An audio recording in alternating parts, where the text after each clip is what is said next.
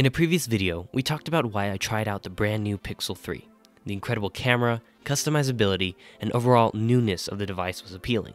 However, in that video, I teased that a making it mine video on the device was in the works. This is that video. Let's take a look at how I've made the Google Pixel 3 mine. First is the home screen. For my launcher, I'm using the widely acclaimed Nova launcher. This insanely customizable home app is my favorite for tweaking an Android phone to my liking. The sheer amount of settings available inside this app is incredible. Currently, I'm using the 6.0 beta, but it's been extremely stable and I haven't had any issues whatsoever. As for my wallpaper here, it's a super sweet one from the app Backdrops. Backdrops is a fantastic resource for finding some really dope wallpapers for your phone to help freshen it up. The direct link for this wallpaper is in the description below. This wallpaper is peaceful, calming, and not extremely busy, which for this setup is what I'm going for.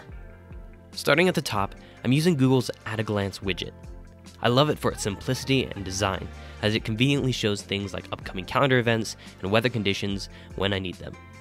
Moving down below is where things get a little more interesting. Now, the icon pack I'm using is one called Moxie by Max Patches. Max is one of my favorite designers, hands down.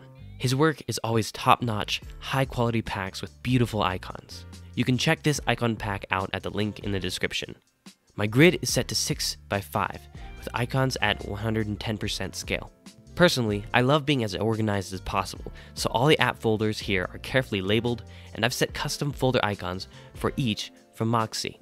It really helps with simplifying the setup and making it more visually appealing, at least for me. Inside the first folder, Imaging, I've got apps related to photography and videography.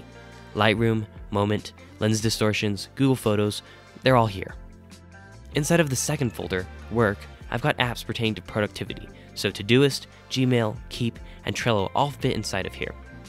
The Social folder has my social and communication apps, like Twitter, Telegram, Hangouts, etc.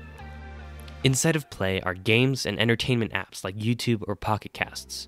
Finally, inside of Utilities are miscellaneous apps like my banking apps, wallpaper apps, my password manager, etc. Below the folders, I've got a few commonly used apps such as Phone, Messages, and Google Chrome.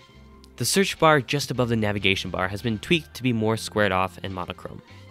On the left, I've got Google Now. Google Feed. Discover. Man.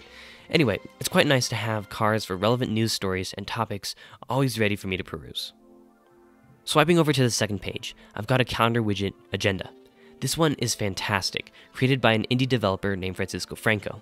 You may have seen this widget in videos by a certain other YouTuber by the name of MKBHD. What I love about this widget is the fact that it is extremely customizable, so while you can have this cool transparent look that you see here, you can also change it to be more opaque, like so. I really like this widget. You can check it out at the link in the description. Swiping up into the app drawer, you'll notice that I've adjusted it to have a card background. I really enjoy this look as it reminds me of the Nexus and Lollipop days. The grid here is 6x5 with the icon size set to 110%. You might have noticed this floating icon. This is from an app called Tap by Jahir Fikwativa. What it allows you to do is launch a quick action. I've set it to create a new Todoist item wherever I am on my phone. All I have to do is tap on this icon and the Todoist quick add sheet pops up. It's extremely handy. You can find the link to Tap in the description. Part of making the Google Pixel 3 mine comes in the form of accessories. And one accessory I've been rocking with my Pixel 3 is the NuForce BE Sport4s.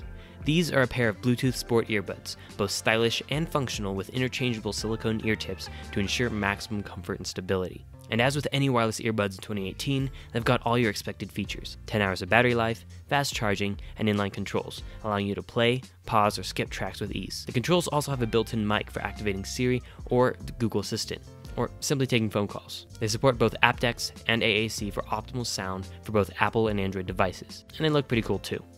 What's crazy is that they only cost $79. Definitely check them out via the links in the description. We left links for both Walmart and Amazon. Huge thanks to NuForce for sponsoring this video. As you can see from my setup, I've definitely taken a lot of cues from the Pixel launcher, but I've tweaked it to better suit my tastes. What setup are you rocking on your Android? Feel free to share it with me on Twitter by tagging @JacksonHVisuals. I'd love to see what your setup looks like.